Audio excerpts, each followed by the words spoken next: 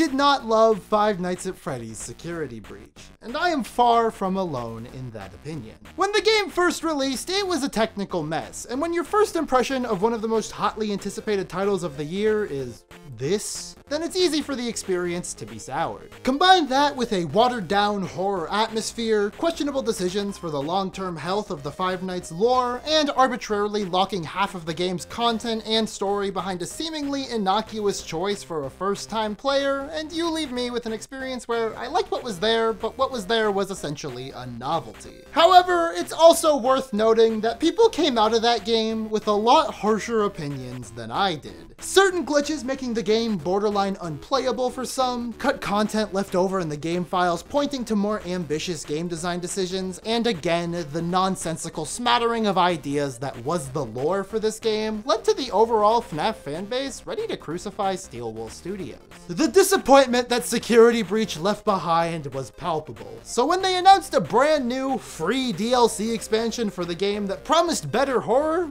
I was stoked. Mainly because I knew that this was the make or break moment for Steelwool and Five Nights at Freddy's. If this was bad, there was no coming back from it in the fandom's eyes. So now that the audience has our collective hands on the new expansion, did they deliver? Yeah. I'd say so. Five Nights at Freddy's Security Breach Ruin puts us in the shoes of Cassie, a young girl whose friend, our base game protagonist Gregory, has called for help from the bottom of the Freddy Fazbear Pizzaplex. And from the outset, you can tell how different the entire aesthetic is from the base game. After Security Breach, the Pizzaplex has fallen into complete disarray, and the cool, comforting 80s vibes that permeated throughout the place originally have been replaced by a dusty atmosphere with a thick layer of dirt and grime over everything.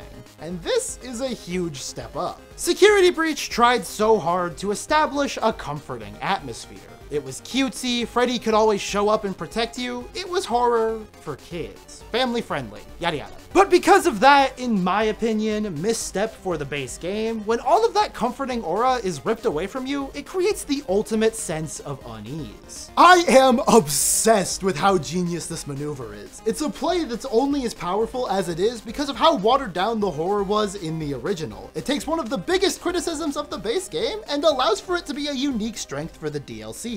It's so smart. However, the 80s aesthetics are not completely gone, as the main gameplay gimmick of this DLC is given to you in the form of the Vanny mask. A mask that allows you to enter a virtual reality world that is positively brimming with all the nostalgia-fueled vaporwave landscapes you could possibly imagine. In practice, this mask is used to bypass certain obstacles, hide from animatronics, and destroy security nodes. But if you wear it for too long, then this guy begins to come after you. And that right there is the main gameplay loop of Ruin. Go to an area, seek out the security nodes, and destroy them, oftentimes while dancing around the animatronics that inhabit that area, with brief bits of lore and fan service sprinkled in here and there to make it a more cohesive experience. The best thing I can say about this moment-to-moment gameplay is that it makes the player meet the game on its terms instead of vice versa. The base game of Security Breach and the glorified hide-and-seek that the gameplay manifested itself into was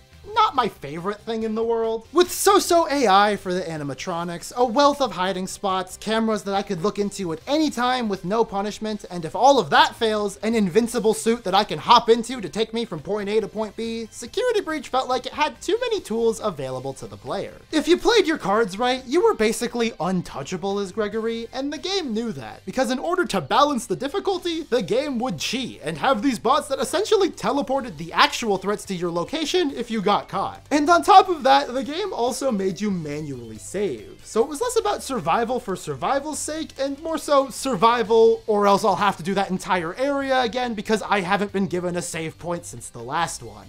Ruin, thank God, introduced autosaving, so this is no longer an issue. What a novel concept. And while it does have a similar teleporting mechanic, with Blue Trap over here alerting bots to your location if you keep the mask on for too long, you have far greater control of when you have the mask on than you do being spotted by these search bots. With no Freddy and no built-in hiding spots, making your way to each security node is a much more risky endeavor. But without having to find a way to punish these safeguards, it's also a much more forgiving one, which makes the overall game experience that much scarier. We've all been there. Five Nights at Freddy's loses its punch once you get jump scared a few too many times, and with this game making it easier than ever to stay safe, the impending dread of getting caught is amplified. It sounds backwards, but it's true. The enhanced fear factor also plays well with this game's much more linear experience. Security Breach thrived on its huge open world that they had built, and while I love open world games as much as the next guy, Steel Wool's dev team really thrives in these more tightly wound experiences. There's less collectible items, less exploration, and far less danger, but it's a much more compact experience, with every area feeling like it was explored to its fullest potential. There's no odd man out here, everything feels like it shares equal importance to the overall story. And speaking of that story, I've been avoiding talking about it in too much detail because, let's be honest, that's what most people care for in this fan base, and they'll get that from MatPat or Rytoast or FunF or whatever, but I gotta say,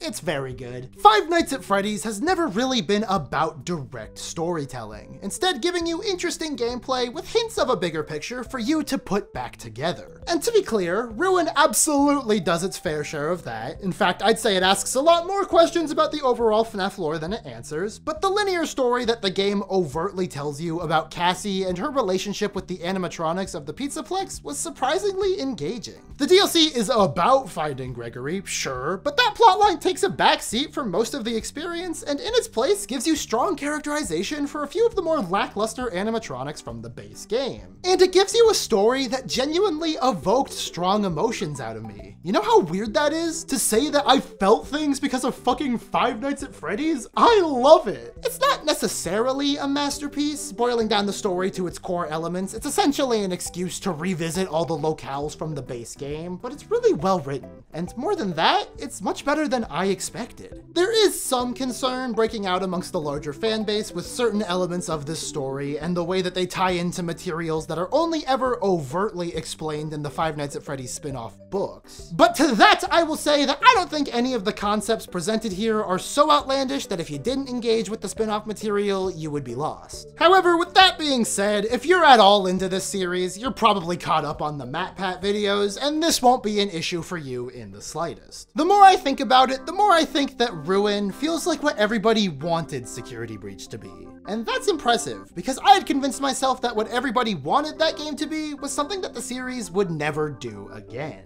It allowed the pristine mascots to be damaged and scary again. It actually gave us a conclusive story with a beginning, middle, and end. It gave us healthy doses of fan service that didn't completely restructure our knowledge of the Five Nights universe. And it did it all without making the core experience a complete slog or mind-numbingly difficult, an issue that has plagued the entirety of this series. If it's not obvious by now, I adored Ruin, and I don't think it's outlandish to say that this is the single best piece of Five Nights at Freddy's content we've ever had. And with the movie coming out later this year and Help Wanted 2, it's safe to say that we are going to continue to eat good. See ya!